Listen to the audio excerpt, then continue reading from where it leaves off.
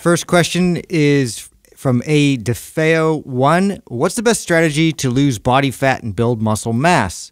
Focus on body fat reduction first, or a combination of both, which seems difficult with the caloric restriction or surplus? You know, this is actually a cool question because for me, it kind of depends where the person is at in their fitness journey, if they're doing it on their own. I remember when I first started, it was like heavy focus one direction. It was just like, if I'm bulking, I'm bulking. And it's like all committed to there. Yeah. And same thing for cutting. Where now it's different. And in fact, when I started, coming back into fitness, I talk about, turning on Instagram with the intentions to building a fitness business around it. And I was going from fat to fit. My goal was, and what I posted was, I was 212 pounds and I was, I think 19.6 or about 20% body fat. And my goal was actually not to let my weight change. I wanted to show people, watch me completely change my body composition, but not really fluctuate weight. And I never let my weight go north or south more than about 4 pounds or 4 or 5 pounds or so, give or take. And of course, everyone's seen the transformation difference. I think that is a healthier, smarter approach to it, but could be very challenging, and mostly challenging, in my opinion, on the mental aspect. Because the average client that's just kind of getting started and they come to you and they say, I want to lose 20 pounds of fat.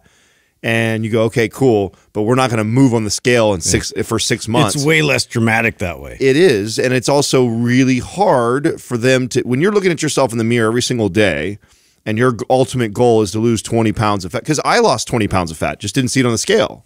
I pretty much eliminated 20 pounds. I just added muscle and just replaced that, completely changed the body composition, which I would think is one of the better ways to do it. Unfortunately, it's extremely difficult for clients to be able to do that because they're not seeing any movement on the scale and they're looking at themselves in the mirror. What have you guys seen in your experience? Yeah, when you have to think you have to think long term, and the reason why you have to think long term, unless your goal is real short term, like I want to look a particular way, and then I don't care what happens afterwards. I don't care if I gain all the body fat back, and I don't care if I fall back out of shape. But if you do care and you want to get to a particular goal, but you also want to keep it forever, you want to stay fit forever, then there is a strategy that is a little bit better. And this is just something I learned with clients. And typically it's like this. Client comes to me, average person wants to lose body fat. That's the most common goal. And my goal with them is to build their strength. My goal with them is to get them more fit. My goal is to... Even if they want to lose. Right. Body fat, because I know that results in a metabolism that burns more calories, and it makes the weight loss and the fat loss easier later on. It also makes it more permanent. Now, there's no such thing as a guaranteed permanent, result. But you can definitely do things that'll make it more likely that it's going to be easier to maintain. And it's far easier to maintain, in my experience working with clients, to start with, let's get you stronger, let's get you fit. So let's say somebody comes to me and they want to lose a lot of weight, and I look at their food, because I'll typically talk to them about their nutrition, and let's say we figure that they're averaging about, I don't know, 1,800 calories a day. So you're eating 1,800 calories a day. Let's do this. Let's keep that the same. Just keep your calories the same. We're going to be increasing your activity just because you're working out. You weren't working out before. I'm focusing on building strength, building muscle. I'm going to do body fat tests with you. Body fat tests are important. I don't use them all the time, but in this case, they are important, because it is important to show the person that although, like Adam said, the scale may not be moving, that their body composition may be changing. So oftentimes I'd have a client and we would do this strategy. I'd test their body fat and they'd be like, okay, you dropped 2% of body fat. Now your weight on the scale stayed the same. This is what let me show you what that means. It means that you've gained 3 pounds of muscle, but it also means you've lost 3 pounds of body fat. And look, you've lost a 1/4 inch circumference around your waist. And the reason why I do that is because those are valuable tools to show somebody their body's progressing in a way that is going to keep them kind of feeling like they're getting some return for the time that they're investing. But, having someone, because what I used to do early on, someone would come in and want to lose 20 pounds, 30 pounds, I'd focus all on that. We're going to get you to lose 20, 30 pounds. Yeah, just shed it. Because you wanted them to be happy right out of the gates. You wanted them to feel like, you know, things are happening and results are happening. So as a trainer, a new trainer, like half your goal is to like, I could shed this weight and I could do it in a, you know, an efficient amount of time where, you know, as a more seasoned trainer, you realize like this is a long game. We need to set them up so this is going to be, you know, sustainable. So that definitely is something that shifted for me in terms of starting them out and just focusing purely on strength training, but definitely keeping in mind like the calorie intake and trying to manage it at a certain level where we could maintain that strength but start shaving away at the leanness. Yeah, think about it this way. Let's say you're a contractor and someone comes to you and says, I want to build a house and I want to build it super fast. You're like, well, okay, I could build this in a few months, but you know, we're not going to build a foundation. We're just going to put it on the ground, slap it together, and then you'll have a house. Now, we know what will happen with that house. It's not going to last very long. It's like very made dangerous. from IKEA. Yeah, it's going to fall apart. Or the contractors be like, look, I can't build it in 30 days because it takes at least that long just to build the foundation, make sure everything's done properly. But then we're going to have a house that's going to last you for a very, very long time. It's the same thing. It's the same thing when you're talking about training your body. So if your goal is to just lose the weight and you really don't care about anything else, that's easy. That's an easy thing. You know what you do? Do cardio every day, cut your calories by 500 to 1,000 calories, voila. And I really don't care how you cut those calories. It could be low carb, you could go vegan, you could do paleo, it really doesn't matter.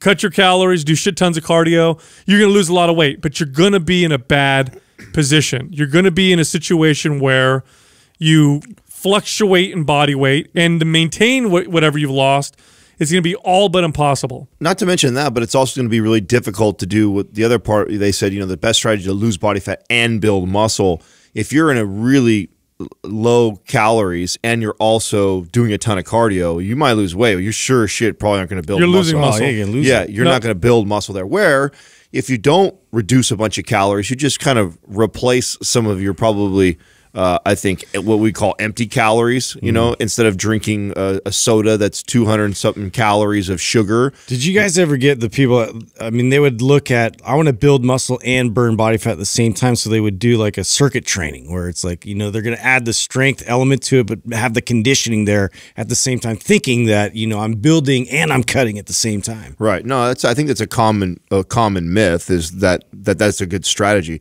I think if you take somebody who is eating a good amount of calories for their body weight already, and you just add things that are into their diet that they're probably lacking, and we've talked about this many times before, fiber, protein, whatever it is that they're not getting enough of, and you replace some of the empty calories with ones that their body needs, and you strength train them, they should reduce body fat and build muscle. The hardest part, I'm telling you, is the mental piece. It's just that's the area that I always had to speak to as a trainer, that listen, when you do it the right way, it's slow.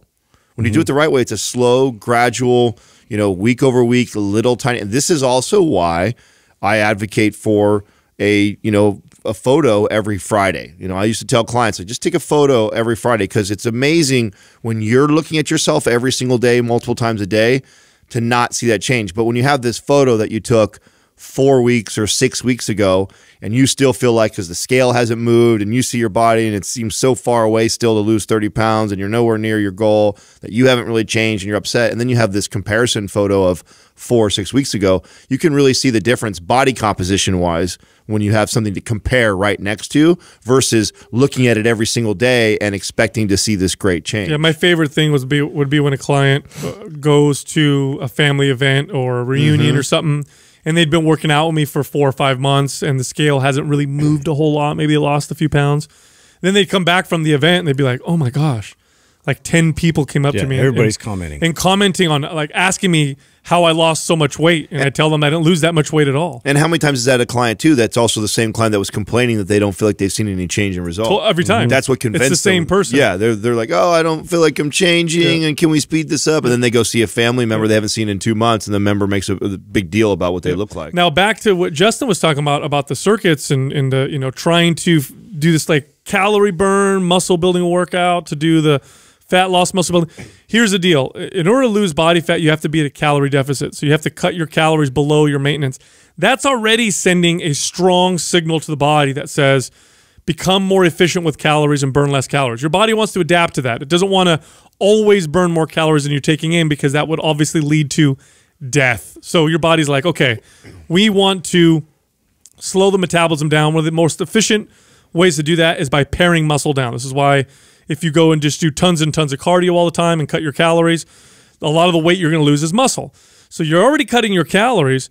You want to offset that. And the best way to offset that is by sending the strongest muscle building signal you could possibly send, which is not circuit training. Circuit training, of all the resistance training type modalities, is the worst muscle building one. It just is. Yeah. You know, you want to train kind of like a strength athlete / bodybuilder. You want to try and build while you're cutting your calories, because then you're sending two signals: build muscle, but now we need to, you know, also get leaner. And what'll end up happening is you'll either not lose any muscle, or you'll build even a little bit of muscle while burning body fat. And studies show this. Studies are quite clear on this. If you just cut calories, or if you cut calories and do cardio and don't include resistance training, some studies show as much as half of the weight you lose is muscle. And that puts you in a bad position long term.